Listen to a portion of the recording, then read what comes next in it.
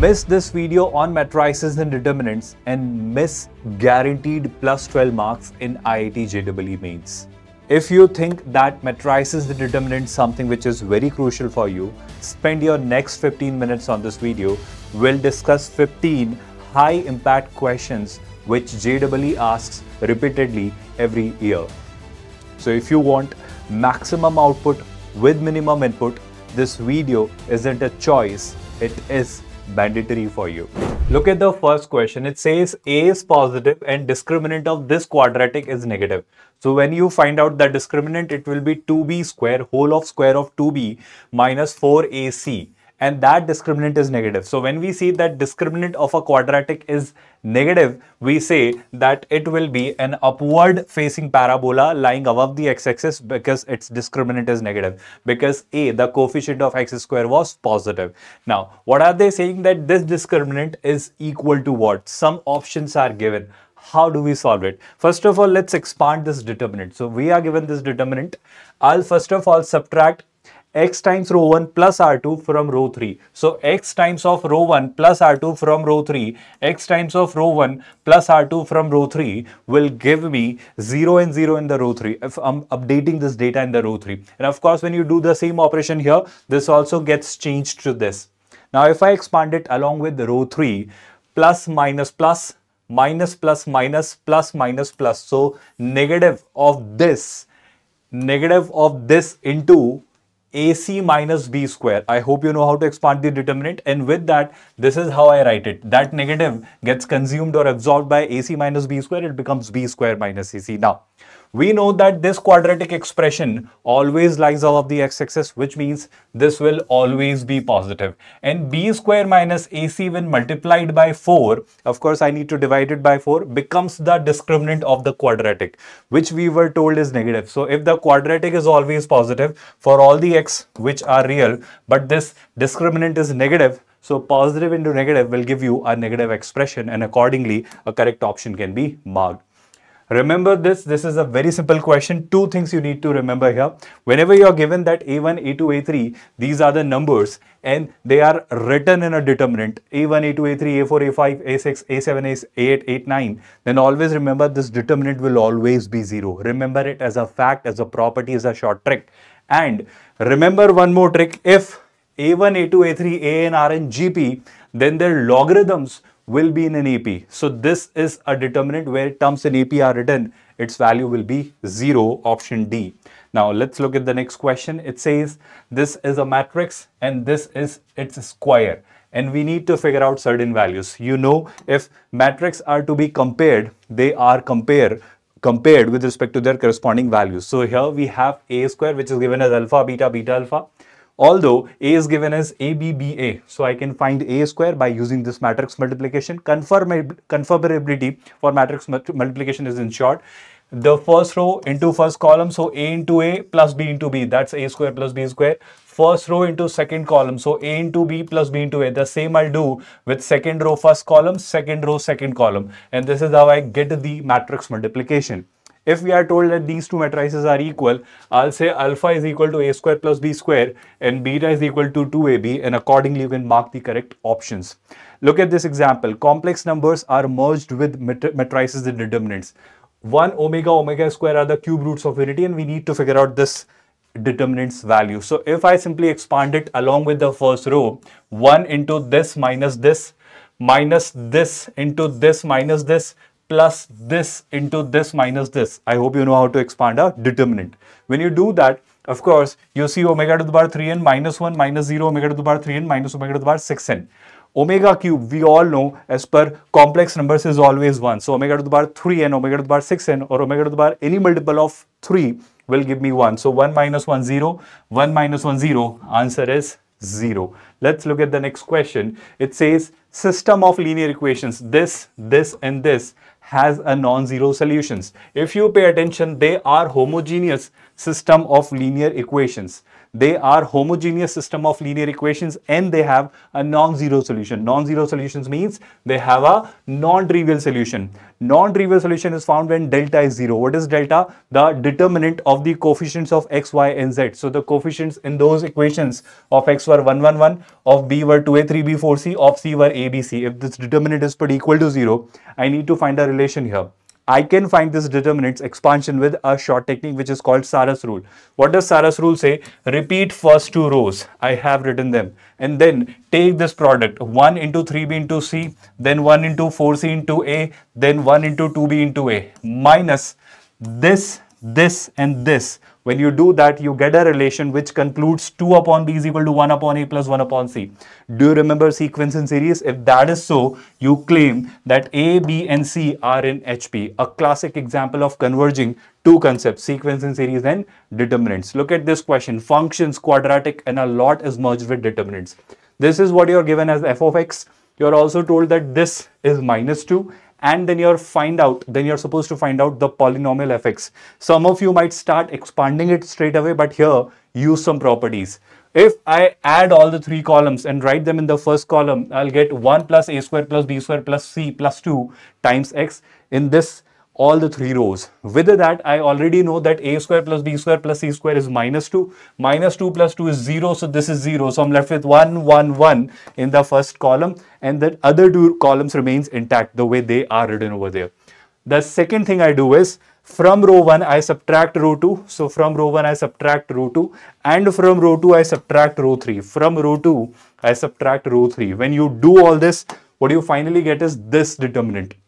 I hope expansion is pretty simple because first column has two terms 0. This is 1. So plus minus plus minus plus minus. This should be plus 1 into this minus this. So this is basically x minus 1 whole square. This is clearly a quadratic, which means degree should be 2. Next question. There is a matrix A given as this. Matrix 10B. 10B, mind you, is given as this. Where I'm told that B is the inverse of A. B is the inverse of A. Then alpha could be what? See, we know that 10b was this, so b should be 1 by 10 times this matrix. We know that b is inverse of a, which means the product of ab should be an identity matrix. With that, this is your matrix A, this is your matrix B with this 1 by 10, and if I take their matrix multiplication, it should be an identity matrix. Now the catch is don't multiply this at all. What you need is you need the value of alpha. So here, I'll take this thing. I'll take the first row and third column. So first row with third column when multiplied gives you this entry. I hope you know how to do it. 2 minus alpha plus 3. 2 minus alpha plus 3 divided by 10 should be equal to this 0, which gives you the value of alpha, which is 5. Isn't it interesting, students? Now the next question A is given as this. If you are thinking that this is an identity matrix, you are wrong. Identity matrix is 1 0 0 0 1 0 0 0 1, which is not what we are given, and it is minus 1, of course. So it is clearly not an identity matrix. So if you are thinking that A is a 0 matrix, A is a null matrix, no. For a null matrix, all the entries should be 0. Option D is discarded. So let's figure it out. First of all, this is what I'm given as A. In the options, I'm talked about A square. So when you take A square, A is multiplied with A. So I hope you know how to do the matrix multiplication, row with column. So when you do this matrix multiplication, you get A square as I. A square as I, which means option A. Along with this, you can do one more thing. You can find out its determinant, which is of course minus 1, because it is a triangular matrix. Its product of the, it is not a triangular matrix, so its determinant can be found by simply expansion, which is turning out to be a non-zero value, which means it is invertible. Its inverse can be found, which means option C, option B are incorrect. Only option A is correct, which we have already figured out. Now moving ahead with the next question, what does it say? It says that A and B are square matrices of size n cross n. Brilliant. Then we are told that A square minus B square is this, which is not true for all the matrices. Do you remember that? In matrix, commutative property does not hold true. AB is not equal to BA for matrices. Do you remember that? So with that, if I am given that A square minus B square is equals to A minus B times A plus B, then it will be true only when AB is equal to BA. If that is so, then only you can have a square minus b square is equals to a minus b times a plus b. If ab is equal to ba, because that in that case it will become 0 and it will vanish. So for that, ab should be equal to ba, which means option b needs to be marked. Moving ahead with the next statement, vector a is given as this, vector b is given as this, where a and b are natural numbers, mind you everyone. And we are told in all the options that there should be something for which AB should be equal to BA. So first of all, let's find AB and BA. So I hope you do matrix multiplication AB. So AB should be this, then this, then this, and then this. So through this you can find AB, matrix multiplication, and then BA. This row, this column, this row, this column, this row, this column, this row, this column. Through this you can find matrix BA. But we are told that AB and BA are equal. If I compare them, this and this is great same, but this 2B is equal to 2A. If 2B is equal to 2A, that means A should be equal to B. But A and B can be any natural number. So if you put A by 1, if you replace A by 3, if you replace A by 5, there are infinite possibilities where I can create A and B, the matrices A and B, the capital A and capital B, which means there exist infinitely many B's such that AB is equal to BA. Because if you keep replacing different natural numbers in place of small a and small b, you will keep getting infinite B's. I hope you got that. Now moving ahead with the next question, what does it say? That is a very good classic example where it says a square minus a plus 1 is equal to 0, or it is null matrix. It is not 0. Don't assume it like that. It is a null matrix. It is O basically. This is a question based on characteristic equation or matrix polynomial. If you rearrange it, you can find out its inverse within seconds. How? Let's have a look at that. So here, first of all, this is what I'm given. I keep this I on the left hand side and I'll bring this a square minus a on the right hand side. I can do that. Now, what I do is I multiply both the sides by A inverse. So I into A inverse will be A inverse, A into A inverse will be identity matrix, and A inverse into A square will leave me with A. From this matrix polynomial or characteristic equation or Cayley-Hamilton method, we can crack that A inverse is identity matrix minus A. Isn't it interesting, students? Moving ahead with the next set of questions, we are told this system of equations which are written somewhat like this.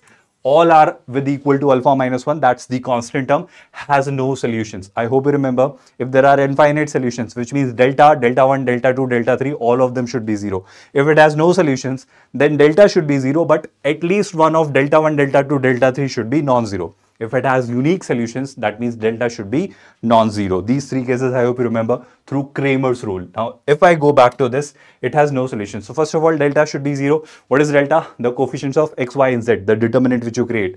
Alpha 1 alpha, 1 alpha, 1, 1, 1 alpha. If I expand it with the Saras rules, the short technique, I'll say alpha alpha alpha, 1, 1, 1, 1, 1, 1. That's alpha cube 1, 1. Now, minus of 1 alpha 1, 1 1 alpha, alpha 1 1. So that is alpha plus alpha plus alpha. So alpha cube minus 3 alpha plus 2. This should be 0.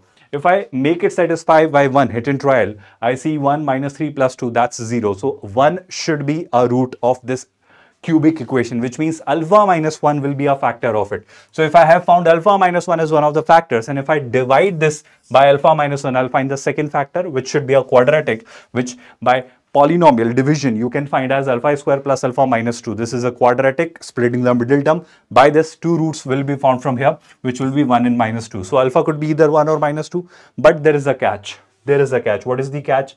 If I replace alpha by 1, if I replace alpha by 1, 1 minus 1, 0, 1 minus 1, 1 minus 1. So that is homogeneous system of linear equations, which means it can have infinite solutions.